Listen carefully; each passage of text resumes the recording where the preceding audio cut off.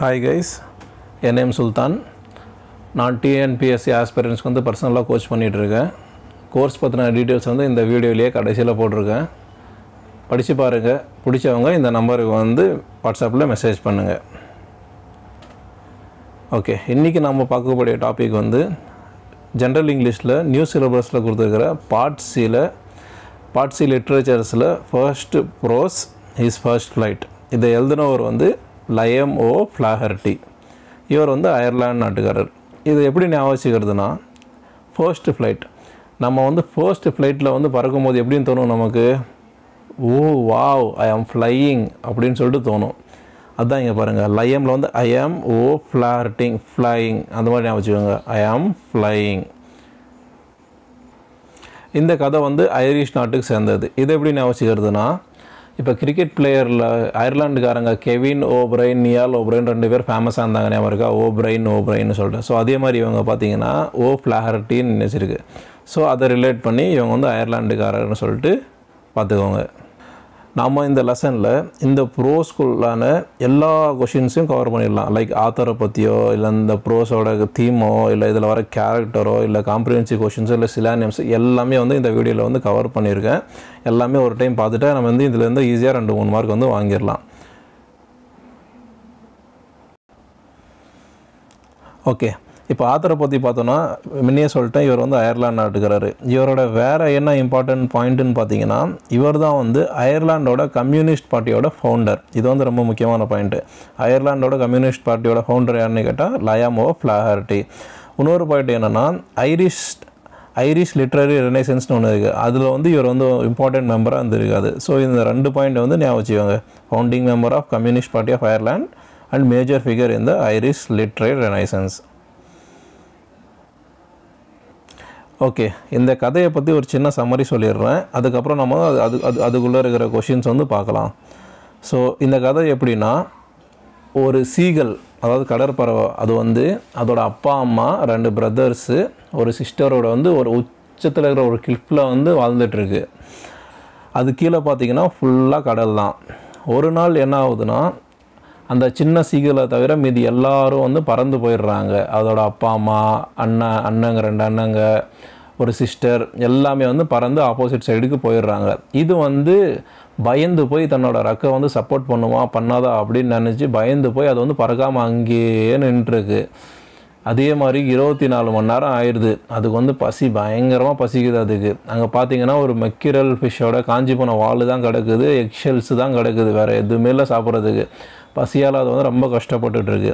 Opposite சைடில் பார்த்தீங்கன்னா அவங்க அண்ணெல்லாம் வந்து ஹெர்ரிங் ஃபிஷ்ஷெல்லாம் பிடிச்சி, ஹெர்ரிங்கிறது ஒரு டைப் ஹெர்ரிங் ஃபிஷ்ஷெல்லாம் பிடிச்சி பயங்கரமாக என்ஜாய் பண்ணிகிட்ருக்கு. அதை பார்த்து இது வாடி போய் கிடக்குது. அதோட அம்மா வந்து பார்த்துட்டு சலிச்சிக்காமல் இவங்க என்ன பண்ணாலும் வராதுன்னு சொல்லிட்டு ஒரு மீன் வாயில் வச்சுட்டு கொண்டு போய் அது பக்கத்தில் போகுது. கொடுக்கல, அதுக்கு பசிக்குதுன்னு சொல்லிட்டு கொண்டு போய் கொடுக்கல. அது பக்கத்துலேயே பறந்துட்டுருக்கு. இந்த யங் சீகல் என்னென்னா, இந்த யங் சீகல் பார்த்திங்கன்னா பசி தாங்க முடியாமல் அங்கேருந்து அந்த மீனை பிடிக்கிறதுக்கு ஜம்ப் பண்ணி அப்படியே அந்த ரெக்கையை விரித்து அப்படியே பறந்துடுது. அதுதான் இந்த ஃபர்ஸ்ட் ஃப்ளைட்டுன்ற ப்ரோஸோட சம்மரி. இதோட தீம் பார்த்திங்கன்னா self confidence, independence and courage.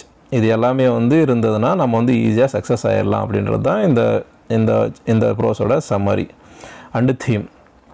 Okay, வாங்க நம்ம இதில் வர கொஷின்ஸ் எல்லாம் பார்க்கலாம். இந்த மாதிரி எந்த மாதிரிலாம் கொஷின்ஸ் வரும்னு சொல்லிட்டு.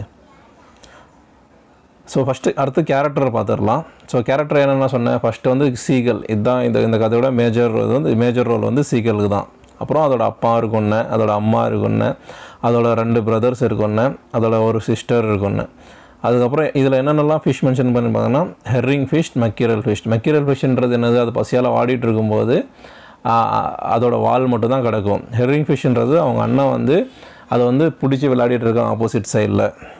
இதுதான் இதில் வர கேரக்டர்ஸ். ஓகே, வாங்க இதில் வர கொஷின்ஸ் பார்ப்போம், என்னென்ன கொஷின்ஸ் வருவாங்க. So who is the author of his first flight? Author யார்?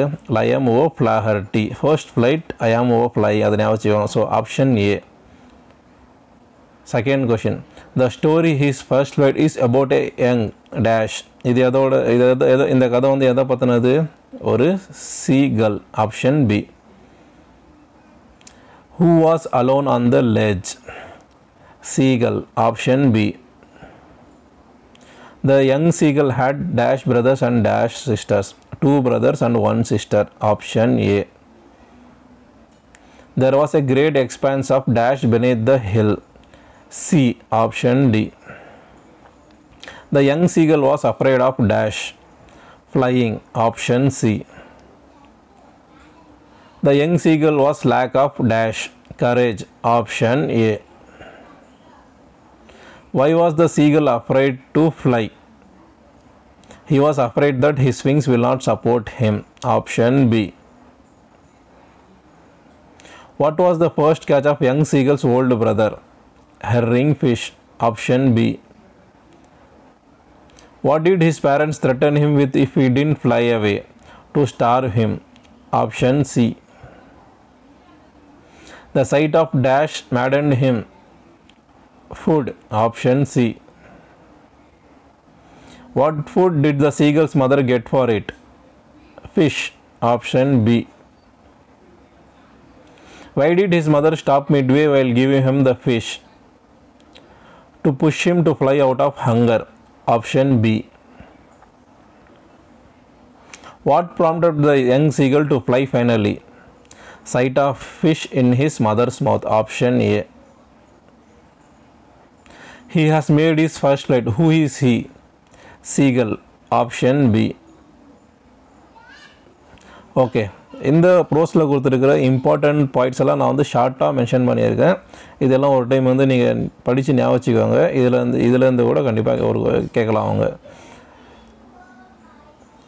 ஓகே, இது என்னோட பற்றின டீட்டெயில்ஸ், இது என்னோடய கோர்ஸ் பற்றின டீட்டெயில்ஸ். என்னோடய வீடியோ, என்னோடய கண்டென்ட் நான் சொல்கிறது நீங்கள் வந்து டெய்லியும் ஃபாலோ பண்ணாலே நீங்கள் வந்து ஈஸியாக 45 டேஸில் வந்து எக்ஸாம்ஸ் வந்து ப்ரிலிம்ஸ்க்கு வந்து ஈஸியாக ரெடி ஆகிடலாம். ஓகே,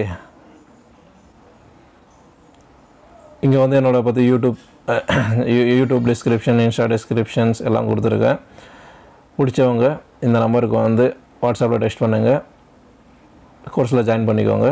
நான் வந்து ஈஸியாக 45 டேஸில் கிளியர் பண்ண வச்சிடுறேன். Okay, thank you. மறக்காமல் எல்லோரும் சப்ஸ்கிரைப் பண்ணுங்கள்.